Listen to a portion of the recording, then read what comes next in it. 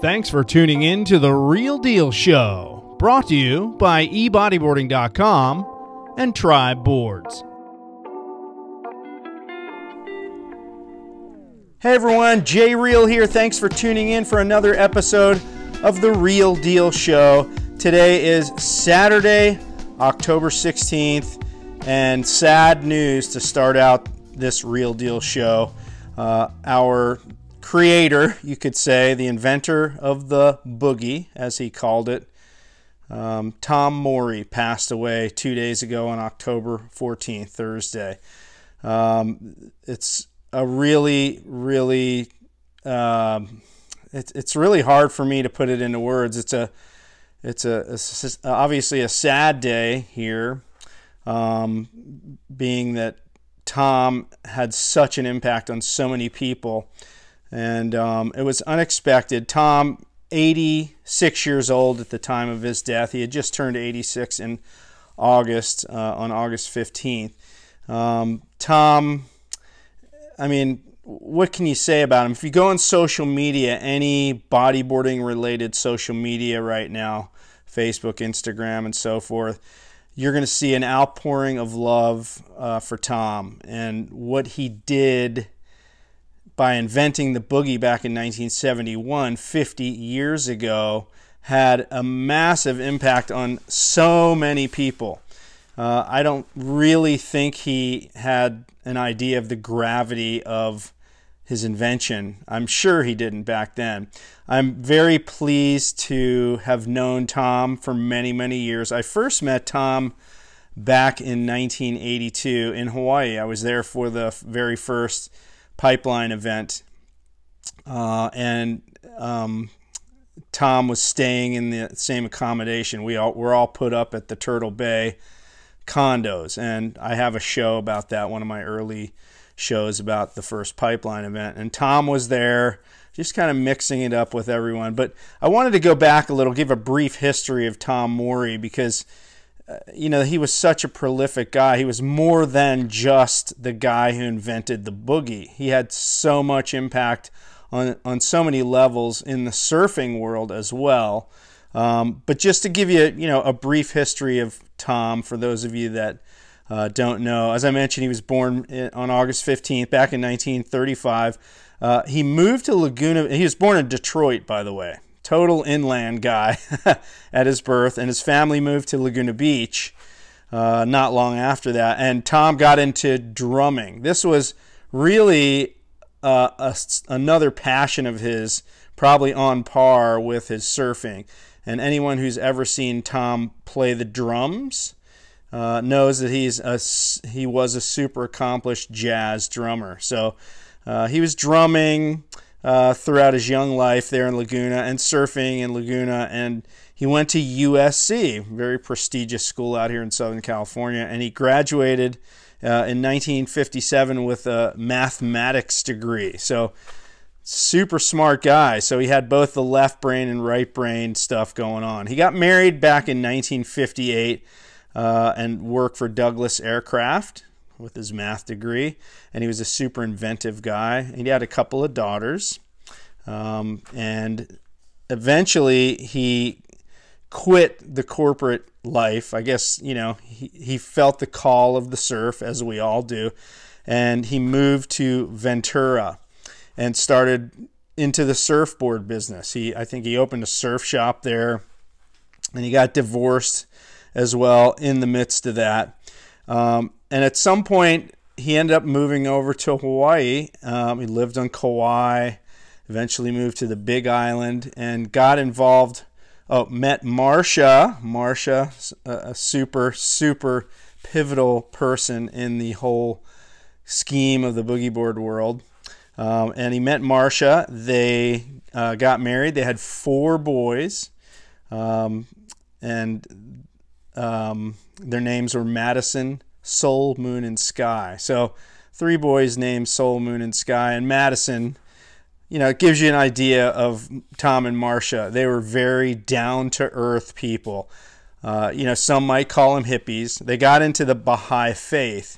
And if you know anything about the Baha'i faith, they're all about sort of sharing the love, sharing which you do with others. You know, it's not all about, hey, I'm going to make $1 million. Of course, you got to pay your bills, but they're very giving and sharing people that follow that faith. And what prompted the Boogie, the invention of the Boogie, I keep calling it the Boogie because that's what Tom called it in the beginning.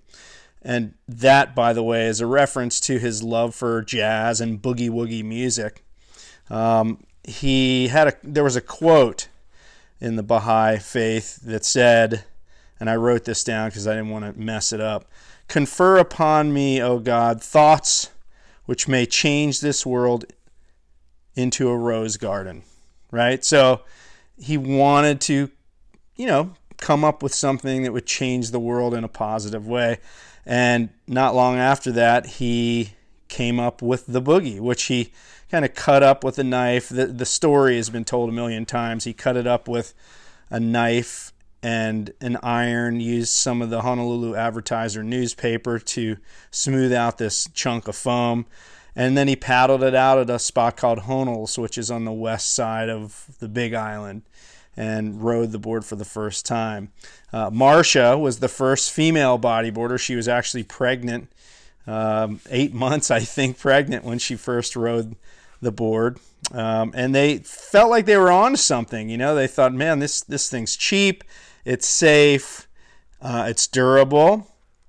And they thought, let's see what we can do. So they ended up moving back to California, to Carlsbad, and they started a factory making these boards. They hired some of the people that are the luminaries of the sport, names like Patty Serrano, who is still very involved in the sport and was one of my first introductions to that company.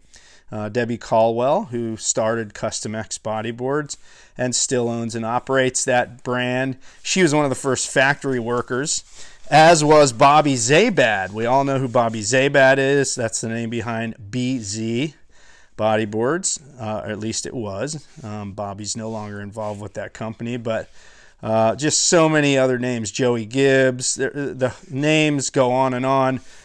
The history of bodyboarding, if you're into it, you'll read these names back and forth on many different websites and so forth. Eventually, the Boogie business. Oh, I should mention, by the way, when the boards were first being produced, Tom wanted to call it the Snake board. And Snake was basically an acronym, the letters standing for S, side, N, navel, A, arm, K, knee, and E, elbow. So those are the parts of the body you use to ride the board. But, apparently people advised him that was too off-putting to call it the Snake. People would be afraid of it. So he thought, I'm going to call it the Boogie, because I love boogie. I love to boogie, play the drums, and so called it the Boogie. So the company was real successful. They were making tons of boards, and I think Tom is a restless soul. I knew Tom since '82, as I mentioned, and his mind was always going, always ticking with new ideas. And I think he probably got to the point where he was ready to move on, and manufacturing the Boogie was no longer something that stimulated him. So he sold it off to a company called Kransco out of San Francisco, big toy company, who fortunately set up a promotions office in Oceanside, California. And that promotions office basically drove the sport, which eventually became called bodyboarding, for many years. They set up the first pipeline event. They set up a series of contests. They also set up what were called then the Morey Boogie Challenge, later became called the Jamboree, which introduced a lot of people to the sport. And that promotion effort initially was run by Patty Serrano.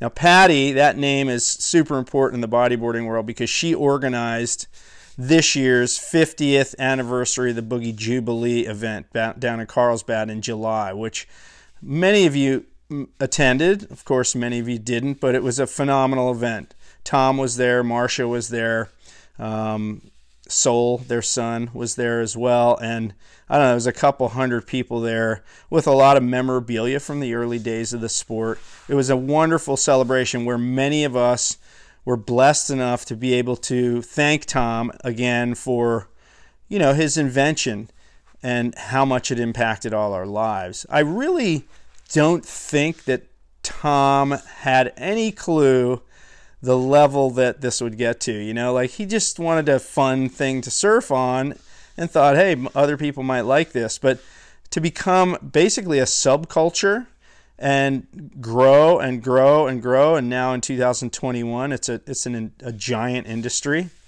I don't think that was ever on his radar. But what a wonderful chance we got, thanks to Patty Serrano's efforts, to thank Tom for for his contribution to everything. Like, I'm sitting here talking to you right now on the Real Deal Show because of his invention. I'm married to Vicky because of his invention. I have kids. I live here in Southern California because of his invention. You get the idea. Many, many people were impacted positively with the invention of the boogie back in 1971. So, Tom, thank you again. Other stuff, that Tom invented, by the way, that were unrelated to the boogie. He had this thing called a fan fold hat. It was like this paper honeycomb hat that he sold tens of thousands of units of. That was a big success, kind of a funky product. I was able to get my hands on one of those about 4 or 5 years ago. Somebody brought one in here to the office. And I think I gave it to Tom, as I recall, just because I thought he should have this, man. He also he had the first ever pro surfing contest. It was called the Tom Morey Invitational Nose Riding Event at C Street in Ventura. That was back in the 60s, I believe. And it was a nose riding contest, and they had a prize purse. So that was the first one in terms of pro surfing event that was ever held. He also invented the first interchangeable fin for a surfboard, right? Now we got FCS and future fins. That all started with Tom Morey. The concave nose, which is a popular thing on longboards, especially for nose riding, Tom Morey. And he and Carl Pope invented this thing called the trisect. It was essentially a longboard that was cut into 3 pieces and sort of hinged together and had these locks that locked it together, so you could fold it and like carry it like a suitcase. Great for travel. So that was Tom and Carl Pope's invention. My personal experiences with Tom, I really got to know Tom when I moved out here to Southern California, because I have sort of a background in music, singing and drumming as well, and Tom knew that. So a couple times we got to go on the road. We did this thing called the Morey Expression Session, which was basically an RV trip up and down the East Coast and West Coast. I did the East Coast leg, and Tom would play the Boogie song, which is all over the internet if you want to see the Boogie song. It's a really cool little tune that he plays on the ukulele, or ukulele as we say here in the mainland. And I would sort of bash around on my chest as a drum while Tom played and sang, and I would sort of harmonize with him. So we had sort of a musical kinship.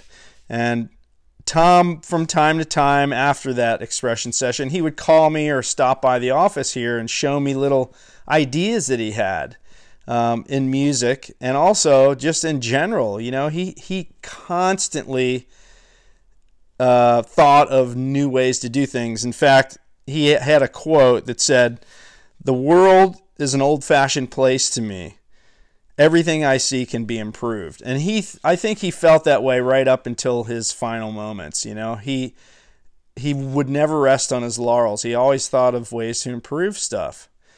And he was a super interesting guy to talk to. He could go off on crazy tangents. In fact, I'm going to link in this right about now an interview I did with Tom on International Bodyboarding Day in 2017 here in San Clemente, where I just got into a long-form conversation with Tom and got a great interview with him. And you'll get the idea of what I'm talking about. I did edit out some of the stuff that just got kind of way off the map in terms of our conversation, but you'll get the idea of how his mind works, constantly ticking. And personally, on a personal level, Vicky and I are friends with Tom and Marcia. They lived here in San Clemente for many years, and they would pop in every now and then. We'd talk story, and Tom would, sign stuff here. I remember we sold these books, and we had Tom come in and sign them. Super gracious guy, always willing to do something to be involved. But, he was an unassuming guy. He had no ego. He just was humble and friendly and interesting. And, here at the office, all of us were super, super shocked and obviously really sad to hear of his passing on Thursday.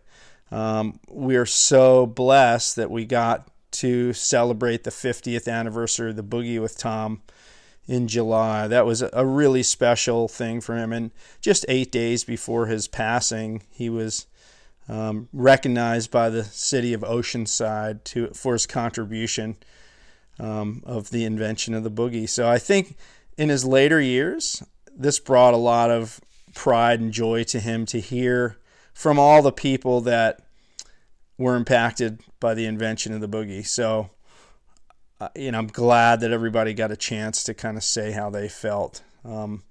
Tom's a wonderful person. One funny story I'll finish off with here. I was on that Expression Session tour with Tom back in the mid-90s, and we were in an RV. It was Daniela Freitas, Lance and Ronquillo, myself, Alistair Taylor, and it seems to me like Spencer Skipper might have been with us. But in any case, we were down in Florida, and we were finishing up the last promo down in the Miami area, and we had to get to Orlando, which, if anyone knows Florida, that's a couple 2.5 hour, 3 hour drive. And we had to return the RV to a place near the airport, then catch a flight. And it was an absolute deluge of a rainstorm hitting. Excuse me. And so we were on a time crunch. We were running late because we had to drive kind of slower because of the heavy, heavy downpours along the Florida Turnpike. And we still had to find a dump station to dump out the black water. If you know anything about RVing, the black water is basically everything you flush down the toilet. And so the black water tank was full, man. We were running out of time. We had to go dump that thing and still get the RV to the place, get a shuttle to the airport. We weren't going to make it. So we're driving along the turnpike. It's absolutely pouring, and Tom just pulls over to the median strip, which is basically a huge grass ditch that goes down like this, maybe 40 yards to the other side of the turnpike. And Tom just pulls over, and he just steps out of that RV, pouring rain, pulls the plug on the black water tank, and it just dumps everything into the ditch. So I'm sorry. I know it's irresponsible, but hey, man, it's well in the past. I think the statute of limitations has expired on that one. But just one of the many, many funny moments that I remember about Tom. Fantastic person. Our condolences to the rest of his family. And there will be a paddle out for Tom. I don't know exactly when there's going to be an announcement. It may end up being International Bodyboard Day, which is always the first Saturday in November. So that's coming up in a couple of weeks. So, or your local beach may want to do a paddle out in his memory as well. So that's it for this episode of The Real Deal Show. Guys, thank you for listening in. And, again, sad show. I'm sorry for the content, but it really celebrates a wonderful life. Tom, you have so much impact, even now in your passing. We all miss you, and we're going to ride waves in your memory every single day. Bless you, folks. We'll see you in the surf.